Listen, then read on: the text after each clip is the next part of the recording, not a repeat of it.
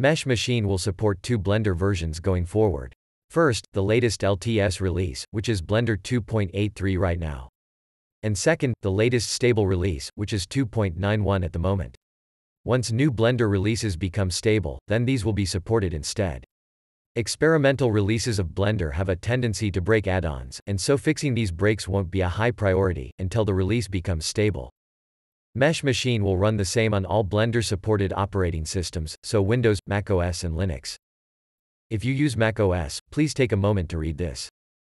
There are different scenarios, and they require different approaches to installing MESHmachine.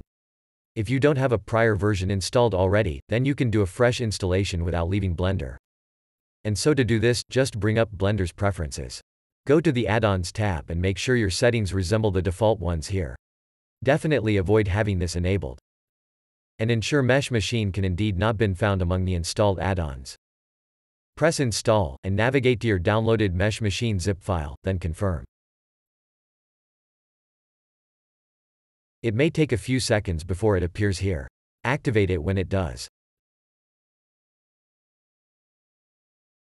You should now save your preferences, and can then skip forward to part 3 of this video, if you have chosen this installation method.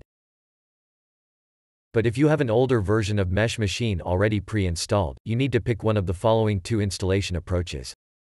The best one is the manual approach in the Filebrowser, because it will keep all your existing MESHmachine preferences.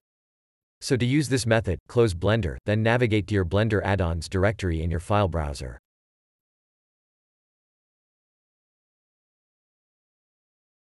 If you have created any of your own plugs, and you still have them stored in your MESHmachine assets folder, copy them to a save location now.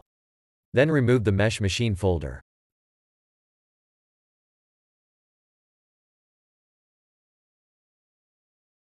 Extract the downloaded MESHmachine zip file. If this creates a folder named like the zip file, like in my case here, you need to go one folder deeper. You are looking for a folder called just MESHmachine, that contains a file called init.py. Copy the MESHmachine folder to Blender's add-on directory. Start Blender again, and MESHmachine is good to go.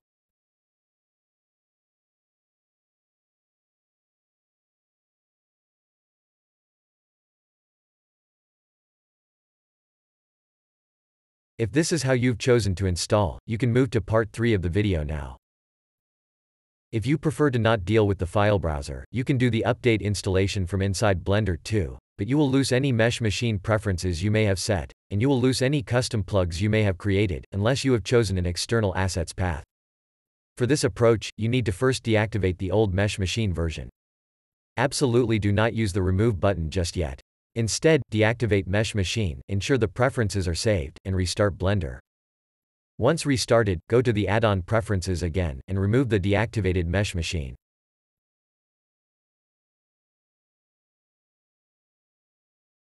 You can now install MESHmachine from the zip file, just like you would do for a fresh installation.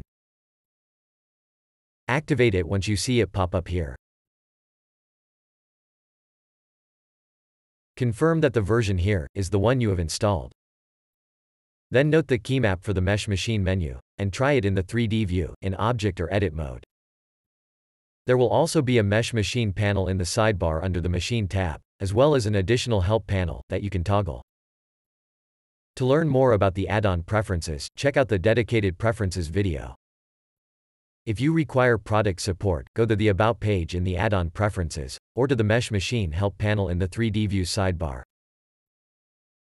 Clicking on the Get Support button will open your Filebrowser. Contained you will find a file with your system info, that I will have to see. Support is done exclusively via email, so send me this file. There are additional instructions in the README HTML file, which you can open in your web browser. In most cases, I tend to reply rather quickly. If you haven't heard back from me in 3 days, definitely check if my reply landed in your spam folder. Finally, before you ask for help, please check out the documentation, which you can access from the Help panel. It is extensive and covers everything you need to know about MESHmachine.